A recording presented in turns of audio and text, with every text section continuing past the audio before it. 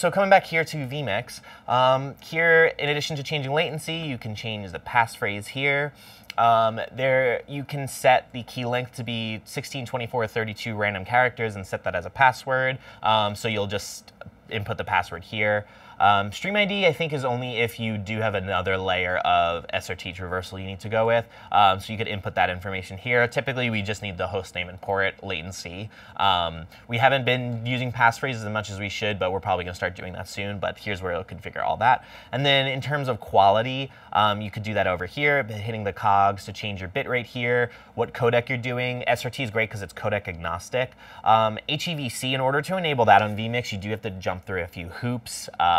Because of the way HEVC is created, it's not an open source codec. It is owned by someone, and all the people who develop apps with it do need to pay for a license fee. So that's why with Windows, it's not just baked in default. I know, like, for example, in the new iOSs, those are all encoding images on HEIC, which is the HEVC equivalent for images. And that sometimes people have difficulty opening those on Windows because Windows doesn't have that codec. So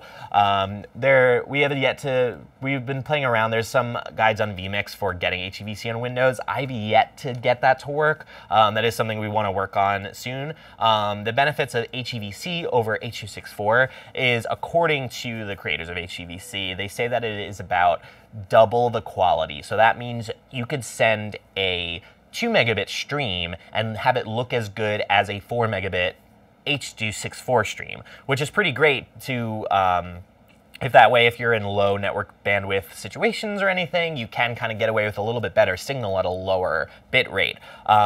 However, it does take a little bit more processing power. So a lot of CPU chips are made to encode H.264, and they're not necessarily made for HEVC just yet. So if you are using HEVC, just try to be conscious of what you're doing to the computer. So to come back here to output settings, let's finish up here. SRT, you can send different audio rates, so you can define that here. And then you could use Hardware Encoder and Low Power Encoder. I like using Low Power Encoder. I have not seen any issues so far. Hardware encoder, that is something to be aware of. As a general rule of thumb, it's good to only have 2 hardware encodes at a time.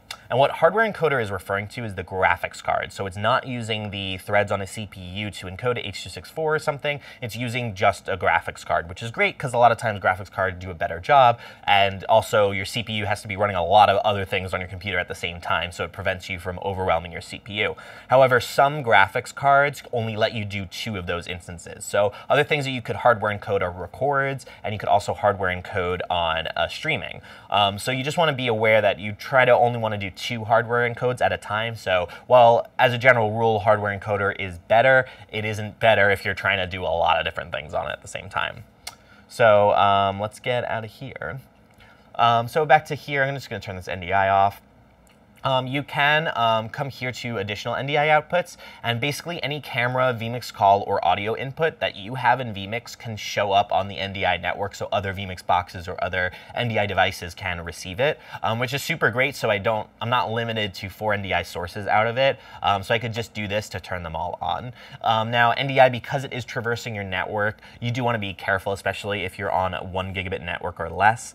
You do want to just be conscious of how many Ndi feeds you are initiating and then receiving and are running in and out of a box, because you do only have a gigabit throughput on a lot of devices. So Ndi can sometimes, Ndi I've had differing experiencing with.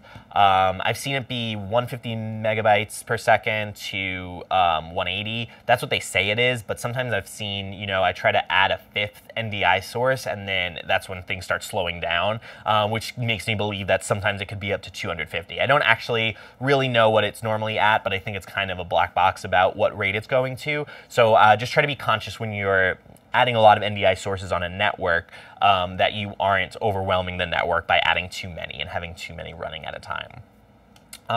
So over here, you could also have your audio output show up on Ndi. So that way, if you want to just take, bus A or something, and send that over Ndi, you can. So that's a pretty good tool to get you out of a jam if you need to. Over here in multi-view layout, you can customize the layout here. You could do a 4-box with a preview program in the top and then 2 other sources in the bottom. Normally I leave it on the traditional 8 camera mode with 8 on the bottom, preview program at the top.